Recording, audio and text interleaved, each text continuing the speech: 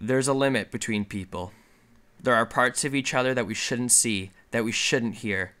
And there's nothing I wouldn't give to face the silence again, the noise removed. To live in the limits is living. And then I hear her. Kyle. Kyle, I know you can hear me. Where are you? Around. You know I don't like this. Whatever. You're late. Come on.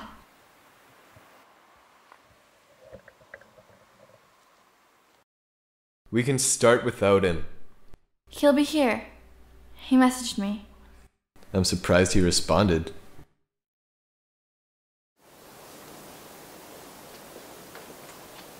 I'm here. You didn't say anything on your way over here. Sometimes I think you ignore us purposely. Can he not hear us? Maybe I don't want to.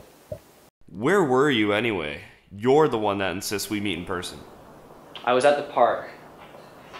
I wanted quiet. And why aren't you using your voice? I am. Your true voice. Can't you hear me? We're all here now. Do you want to start, Caleb? I've been practicing. There's never silence in the city. I can hear them from a distance through walls. The mind never stops talking.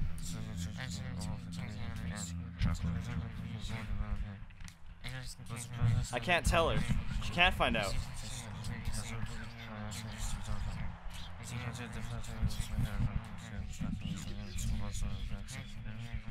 But there are things that the mind shouldn't say. He can't see me cry.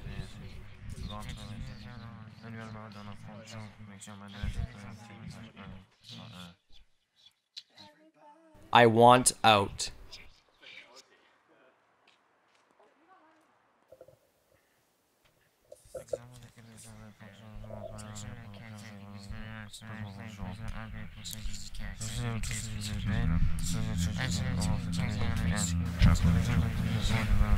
I need you here. Kyle, where are you? Why won't you answer me? You're the one who called. Kyle? I opened the door, Kyle. Where are you? Kyle? Kyle? Kyle, what the hell is going on? Do you want to hear them? Who? Everyone! I don't think we Look! have a choice. Look, this explains everything! Is that a brain? It's a map. See, with its ridges and its valleys, it explains everything. I think I should leave, Kyle.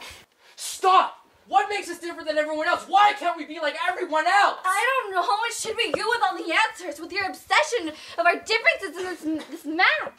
It doesn't explain anything. Nothing explains anything.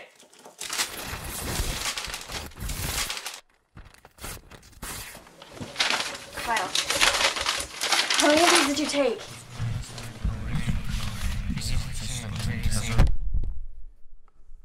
And finally, silence.